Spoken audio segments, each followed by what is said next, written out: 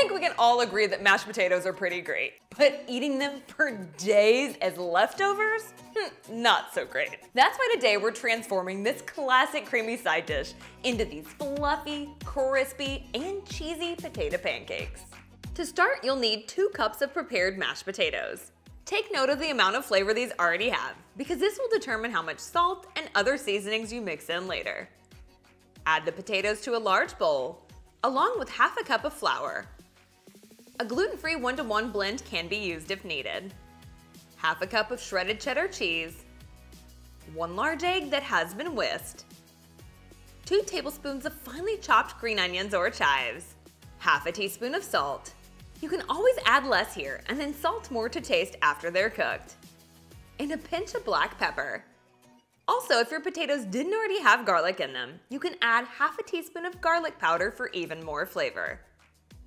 Mix this all together with a spatula until it's well combined. Depending on how thick or creamy your potatoes originally were, you may need to add a little bit more flour here. Add a couple of tablespoons at a time until you get to a consistency that no longer completely sticks to your spatula. I added in about another 1/4 cup here, which brings the total amount of flour to 3/4 of a cup. Using a measuring cup, scoop out about 1/4 to 1/3 cup of the batter. Add it to a medium-sized shallow bowl that has half a cup of flour already in it. Sprinkle with a little bit of flour. Pat it down lightly, and then flip it over to coat the other side.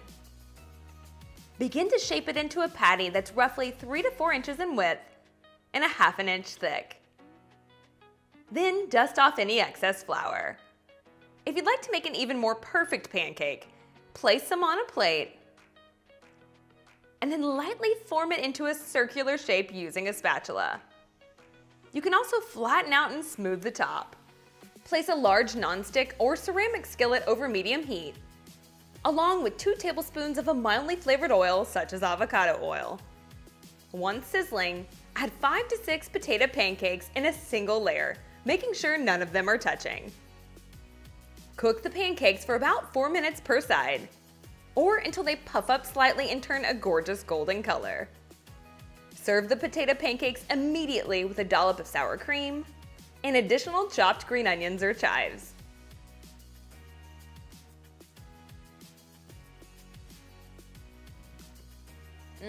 Wow, that's all I have to say. My gosh, those are so full of flavor, that crispy texture with the fluffy inside. This is such a great way to use up some mashed potatoes. I cannot wait to hear what you think, so be sure to let me know. Also, if you need a few more quick side dish ideas, I have got you covered. Check out these recipes right over here. Thanks so much for hanging out. I will see you in the next one.